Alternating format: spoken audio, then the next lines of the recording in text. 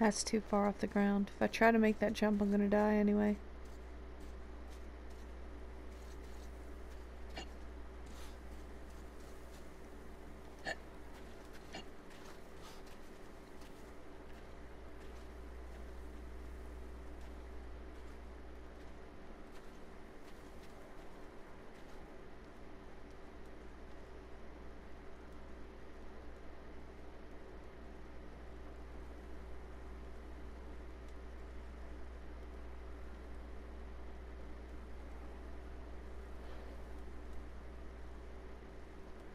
Jeez, oh Pete, invisible enemies. It's like I'm playing a fucking Bethesda game.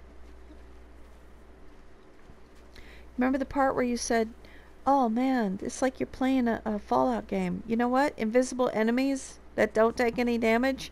Yeah, it is. It's like a Fallout game.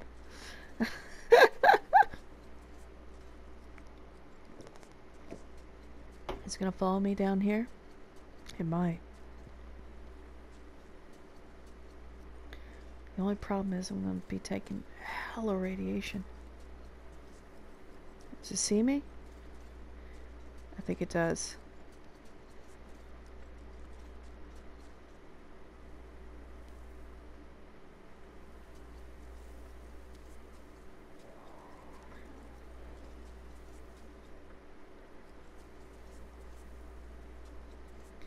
I swear, if I start taking damage, I'm going to be, like, pissing myself.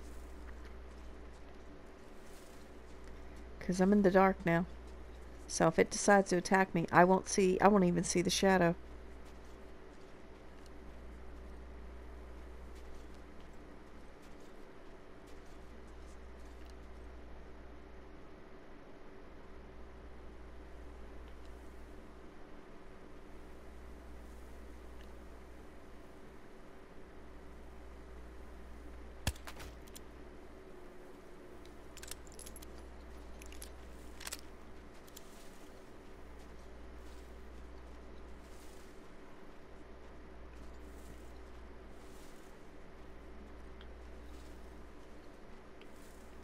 Alright, now I'm going to try to come up through here.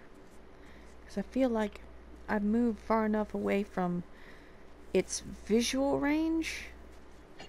I might be able to get back up on the tracks and move out.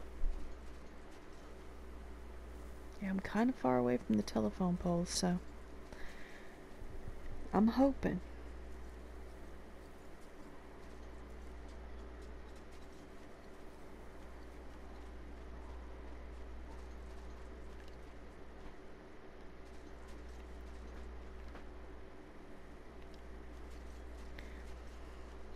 There's a watcher on the ground over there. Just checking out the dead body of its compatriot.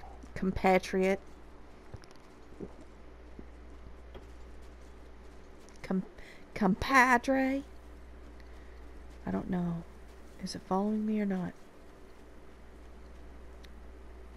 I don't hear it thumping and stomping about and shit, so. I got a long way. So far, so good. I don't know if that thing's gonna continue to stay there throughout the whole time. But we're not living in the Volga, so maybe I just gotta put up with it. The mysterious mutant shadow for this playthrough. Interesting. Interesting. Not in a good way either. In a very not very nice, cool at all sort of way.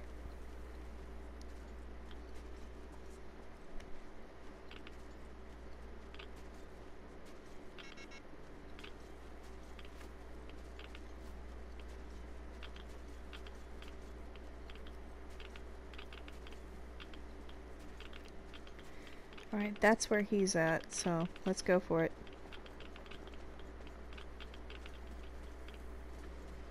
Oh shit!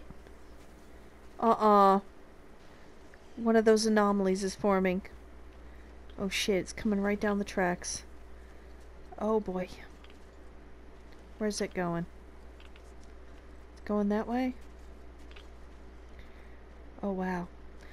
Yeah. You know, it's interesting because, like, I'm noticing other than the shadow glitch, um, I hope it doesn't come back up here just yet. Because if it does, it'll be my ass.